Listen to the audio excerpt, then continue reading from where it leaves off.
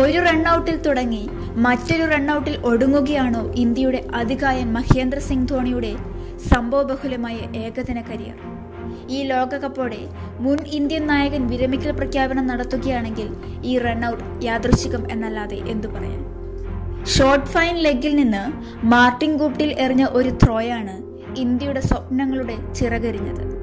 പന്ത് നേരെ വിക്കറ്റിന്റെ മുകളിൽ കൊണ്ട് ബെയിൽ തെറിക്കുമ്പോൾ മിന്നലോട്ടക്കാരനായ ധോണി ക്രീസിലേക്ക് ഓടിയെത്തുന്നതേ ഉണ്ടായിരുന്നുള്ളൂ. ഒരു 6 ഇഞ്ചിന്റെയെങ്കിലും അകലമുണ്ടായിരുന്നു. ധോണി ഔട്ടായി പുറത്തേക്ക് പോകുന്നത് അവിശ്വസനീയതയോടെയാണ് ഗാലറി നോക്കിക്കണ്ടത്. 9 പന്ത് ശേഷിക്കെ വിജയത്തിലേക്ക് ഇന്ത്യക്ക് 22 റണ്ണിന്റെ അകലമുണ്ടായിരുന്നു. അപ്പോൾ ധോണി ഉണ്ടായിരുന്നെങ്കിൽ ജയം ഉറപ്പിക്കാമായിരുന്ന 9 പന്ത്. ധോണി ഔട്ടായപ്പോൾ തന്നെ ഇന്ത്യ തോൽവി ഉറപ്പിച്ചു. 92 റൺസിൽ അവസാനിച്ച പ്രതീക്ഷ 221 റൺസ് വരെ എത്തിച്ചത് ധോണിയും ജഡേജയുമായിരുന്നു. ധോണിയുടെ റണ്ണൌട്ടാണ് ഇന്ത്യയുടെ തോൽവിയിൽ പൂർണ്ണമായത്. ധോണിയുടെ അവസാന ലോകകപ്പാണിതെങ്കിൽ ജഡേജയുമായി മഹി നടത്തിയ പോരാട്ടം ഈ മത്സരം കണ്ടവരെല്ലാം ഓർമ്മിക്കുമെന്നുറപ്പാണ്. റണ്ണൌട്ടായി മടങ്ങുന്നതുവരെ ധോണിയുടെ പോരാട്ട വീര്യം എല്ലാവരും കണ്ടതാണ്.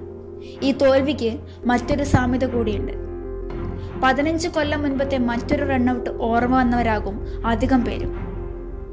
തബഷ് ബൈസിയുടെ ഏറുപിടിച്ച് ബംഗ്ലാദേശ് കീപ്പർ ഖാലിദ് മഷൂദ് ബെയിലെടുക്കുമ്പോൾ റണ്ണൊന്നും എടുത്തിരുന്നില്ല അന്ന് ധോണി. 0-ആയി ധോണി മടങ്ങി. അതായിരുന്നു ധോണിയുടെ അരങ്ങേറ്റ ഇന്നിങ്സ്. തുടക്കം തന്നെ 0-ൽ തുടങ്ങിയവനാണ് ധോണി. ആദ്യ ഇന്നിങ്സിൽ 0-ൽ റണ്ണൌട്ടായ ധോണി അവസാന ഇന്നിങ്സിൽ 50-ലാണ് റണ്ണൌട്ടായത്.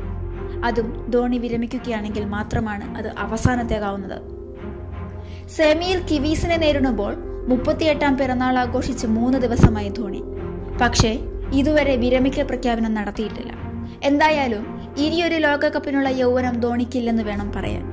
അടുത്ത ലോകകപ്പിലേക്ക് 4 വർഷമുണ്ടിനി. ലോകകപ്പിൽ കളിക്കാൻ ഇനി ധോണിക്കാകില്ലെന്ന് വേണം കരുതാൻ. വിക്കറ്റിന് പിറകിലെ ധോണിയുടെ പ്രകടനത്തിന്റെ മാറ്റമൊന്നും കുറഞ്ഞിട്ടില്ല. എന്നാൽ ബാറ്റിങ്ങിന്റെ കാര്യത്തിൽ അങ്ങനെയല്ല. പഴയ ഫിനിഷറുടെ നിഴൽ മാത്രമേ ഇപ്പോൾ ധോണിയിലുള്ളൂ.